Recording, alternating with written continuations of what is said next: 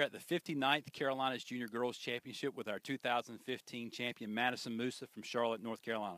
Madison, congratulations on winning this year. You were the first round leader, struggled a little bit yesterday, but came back and played a great round today. What was your mindset going into today's round? I just wanted to make some good decisions and play some good golf, and hopefully it'll all come together. You played to the front side really well, made a great birdie on 10, number 10 being a very difficult hole. What was your mindset going into that hole? I wanted to play really well on the back nine, and I set myself up for a good chance, good opportunity for birdie, and it all came together.